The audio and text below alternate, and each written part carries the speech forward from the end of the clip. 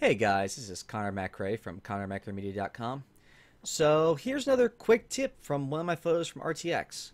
Now this photo right here is a floor shot, the expo hall floor. Now it looks very busy and chaotic and all these things, and that's why I think it's a really good shot. Well, I can make it a good shot. The reason that I think this is a good shot to start with is because you see a tremendous amount of people in a very small area. You want to show crowds, you want to show it being packed, you want to show all these kinds of things. So when potential vendors or companies are looking at an event to come to, they want to see that, oh, there actually is interaction, there is people there. So here's what I'm going to do to help basically make this a very nice promotional photo. First things first, as I always do, I check the white balance. This actually turned it pretty green, so I'll leave it where it was. I got it right on set on the floor. And what I did was I used a white balance card, so I was pretty close to where the white balance setting should have been in the first place.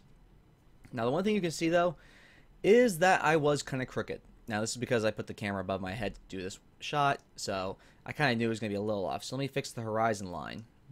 And voila. Hey, everything looks straight now. That's always a good thing. Once again, the things I always do before I usually even start with a photo, profile corrections, remove chromatic aberrations. So you see this extra vignetting. If you saw my last video, I actually left the vignetting in there to try and draw your attention in. Where this, I want you to see everything and it be a lot brighter. So this is why I'm going to leave it this way.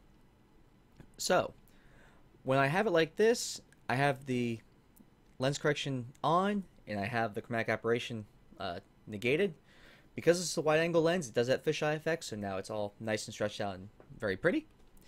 So what I'm going to do for here is just do a quick little tonal correction, see what it wants me to do. So this brightens everything up, a little too bright for my taste. I'm going to add some contrast back. I'm probably actually going to bring down the white balance a little bit to make it a little more blue. Add some color in, and probably bring the shadows back just a tad. Now, you see these people right here up front. They're going to be in the focus. They're primarily in focus. Apologies. So, what you want to make sure is that the people up front that are going to draw you in don't look crazy off. In one way or another, either being super blurry or super tack sharp, like over sharpened, things like that. So having them there right here in a more or less balanced sharpness to blur range is fine. So here's what you also see. You see Streamer Central, you see the store. Actually, I believe this is a shot of the store or inside of it. You see big banners flying high, and you also see a giant roof, which means it instinctively tells you this is a large area that they are filling up, and you see all people. This is a great photo, and it's a great way to like show that you know how to take scale photos. You really don't see any, you see people all the way to the wall, and you don't see any negative space, which is great. So this is just a little quick tip if you're looking for con photography or anything like that that can give you certain kinds of crowd shots or anything you want for advertisements. This is probably a good way to look at it. Look for odd things. The high up angle doesn't always work. In this case it does, but you always want to make sure you can show lots of people. And that's a quick tip for you on shooting an event.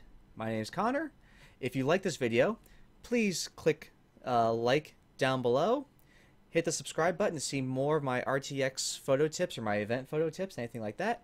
And if you want to see all my photos from the event, you can go to www.connormacraemedia.com/RTX.-2016. All right, thank you very much, and have a good one.